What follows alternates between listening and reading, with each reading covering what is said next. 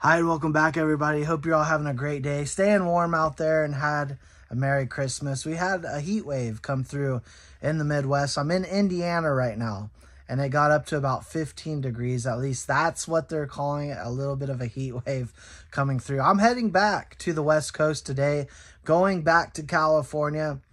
But wanted to give you one last video in the cold up here in the attic and talk about XRP and XLM. These are bar none our favorite cryptocurrencies, our favorite banking coins out there. Now, we just saw Egypt now joining the BRICS. We're talking Brazil, Russia, India, China, South Africa, now Egypt, joining the de-dollarization campaign. I want y'all to understand, I'm not against the dollar. I'm against total control of a financial system that is breaking.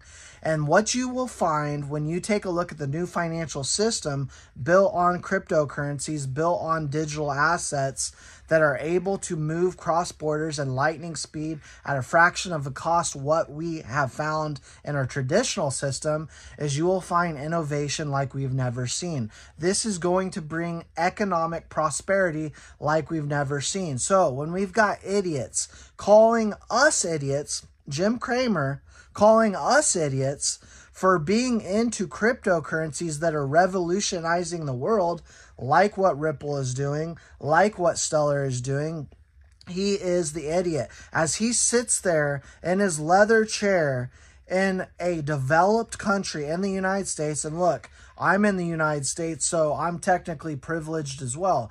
But my point is, as he sits there in a developed country where he has no issues moving money because we have the infrastructure, he calls others idiots. I want Jim Cramer to understand, and trust me, he does understand this, but he lies for JP Morgan and the other sponsors of essentially his humanity, of his life, of his business.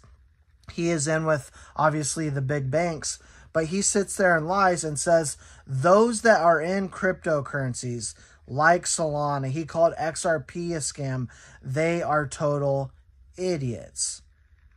Jim, you know, as well as I know, most of the world has a serious issue with their financial infrastructure. And let me ask you this, Jim.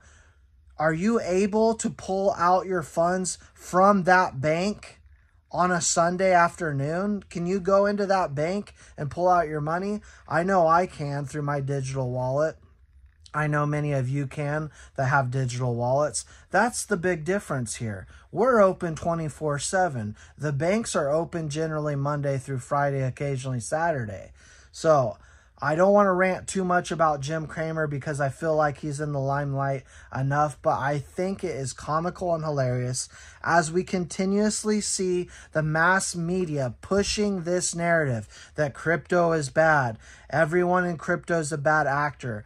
What do you think they are truly doing? Because trust me, they do know what is happening here. They are scooping up at ultimate bottoms. We could be at the bottom. We could go lower. No one truly knows.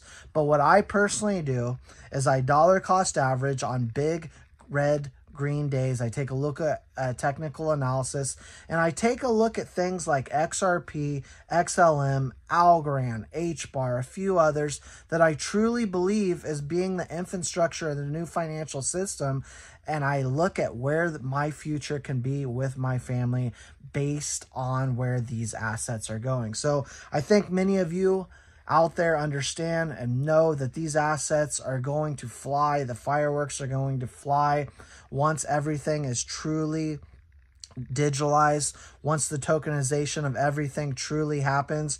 It's not going to be today. It's not going to be tomorrow, but I guarantee you we will fill you in every step of the way. That's all I got for you for now. Hope you all had a Merry Christmas. Don't forget to like, subscribe if you're new to the community, and we'll see you in the next video.